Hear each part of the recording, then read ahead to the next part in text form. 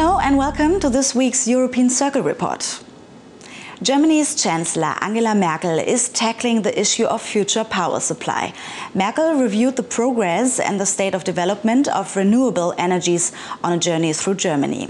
She stated that renewables were indispensable these days and that the federal government was aiming at reaching this era as fast as possible.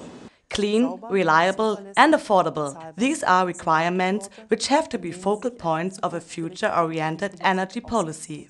Initially, Merkel dealt with wind power. She was informed about the current technological development and the opportunities of export of the wind energy industry in the wind park Ravensberg-Krempin in Mecklenburg-Vorpommern.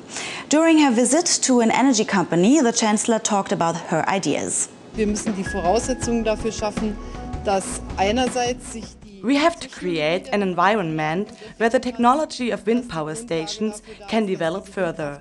We need to ensure that these wind power stations can be operated onshore as well as offshore.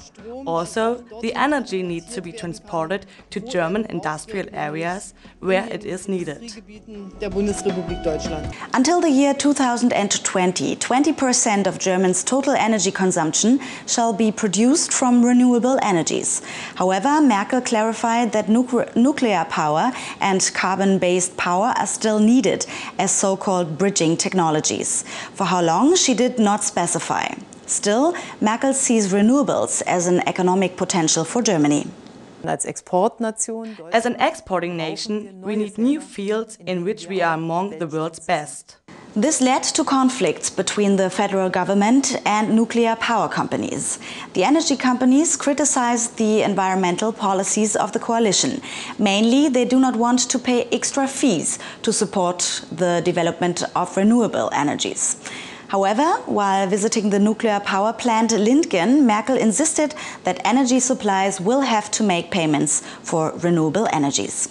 The German Minister for Environment, Norbert Röttgen, who accompanied the Chancellor on her journey, supported Merkel's statements. In a political talk show on TV, Röttgen attacked the oligopoly of the heads of German energy industry.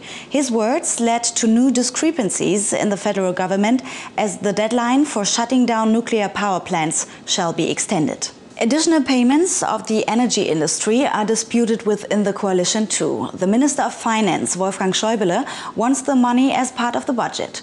Economics Minister Brüderle opposes the extra payments in general. By the end of the year, Germany's banking institutions shall be prepared for future crises on the financial market with a so-called restructuring law. The draft law was passed by the cabinet last week. It aims at ensuring a controlled handling of banking institutions which face bankruptcy.